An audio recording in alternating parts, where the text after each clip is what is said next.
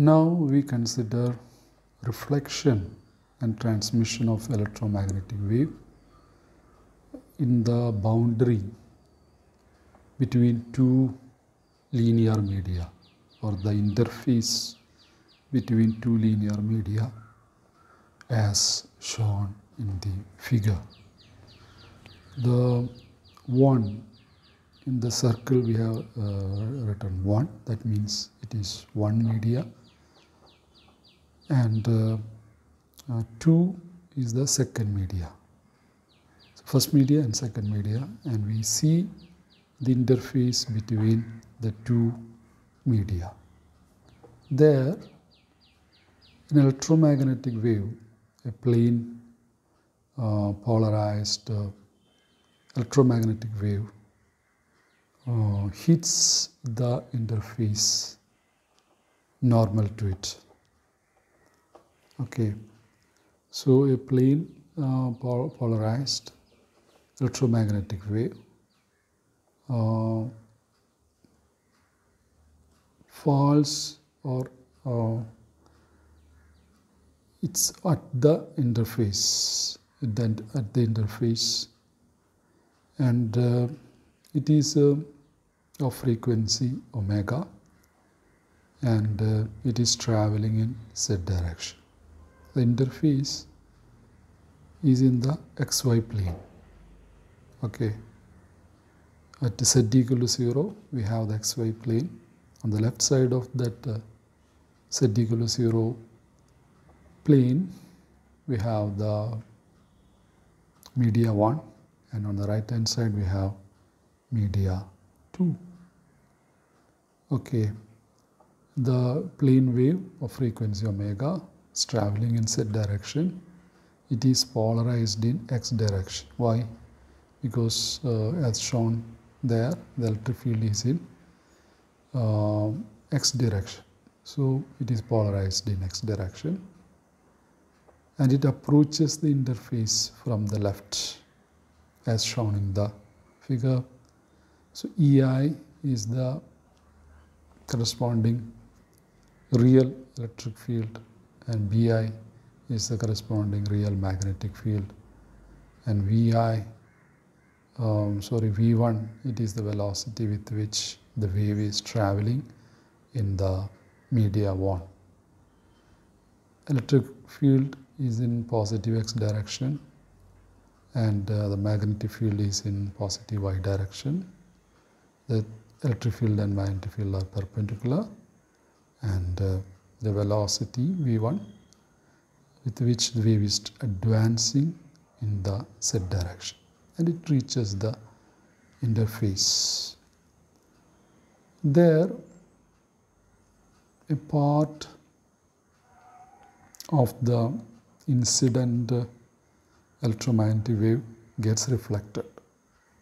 It travels back towards negative z direction. So that is shown by ER and BR, the associated electric field and magnetic field with the reflected wave. Electric field is in positive x direction, magnetic field is in negative y direction. As the reflection occurs, electric field and magnetic field changes direction, and it travels with velocity V1 in the negative z direction, away from the interface. Okay, then the transmitted wave, a part of the electromagnetic wave falling at the interface, travels or gets into medium 2. Okay, it gets into medium 2 where z is greater than 0, and it is the transmitted part of the electromagnetic wave, and it is its electric field, or the real electric field, is ET. It's along the x direction. Real magnetic field is BT. It's along the y direction, and it travels with velocity V2 So it is shown here. Okay. So EI, BI, the electric field and magnetic field corresponding to electromagnetic wave incident at the interface traveling in z direction. ER, BR are the electric field and magnetic field corresponding to the reflected wave, and the ET and BT are the electric field and magnetic field associated with the wave which is transmitted into the medium 2. See here, the electromagnetic wave is incident normal to the interface, So this is the situation that is happening for a plane wave of frequency omega traveling in z direction, incident on the interface. The equations for the complex vector equations for the incident, reflected and transmitted waves are shown.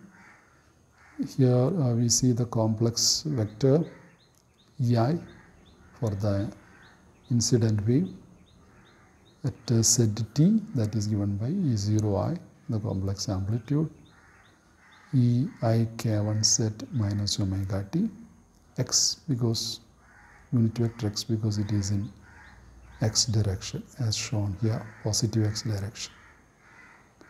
Okay, and BI of ZT,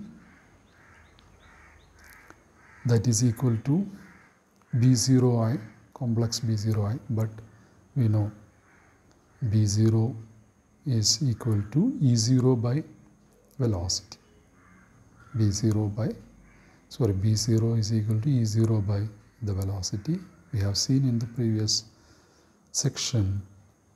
So it is equal to E0 BI of ZT, the complex vector, that is equal to E0I complex quantity by V1, the velocity in the linear media, EIK1Z minus omega t. Y, it's in y direction, magnetic field. So this is the incident wave. The reflected wave is shown here, ER of ZT, that is equal to E0 of R exponential e to the power minus I K1Z. Okay, K1.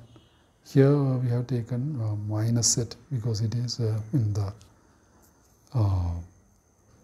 it is advancing in the negative z direction. Minus K1Z minus omega t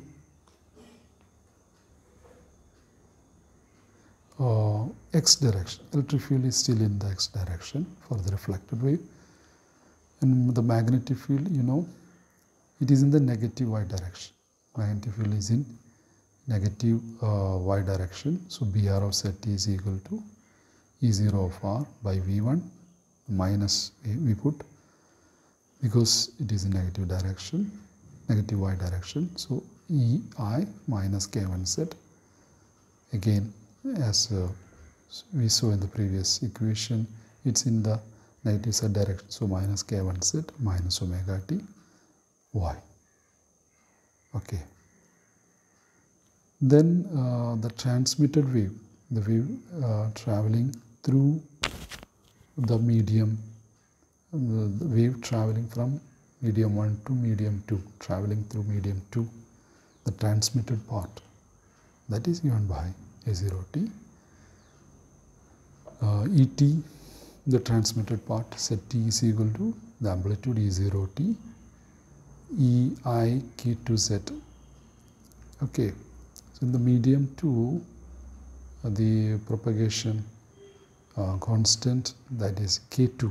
The medium 1 it is K1. So here K2, it's in Z direction, positive Z direction, minus omega t, x unit vector x in the x direction, and the magnetic field, the complex magnetic field BT ZT equal to B0t by V2. Sorry, B0t, before B0t we are giving E0t by V2. The V2 is the velocity in the medium 2 exponential I k2z minus omega t y, unit vector y. Okay.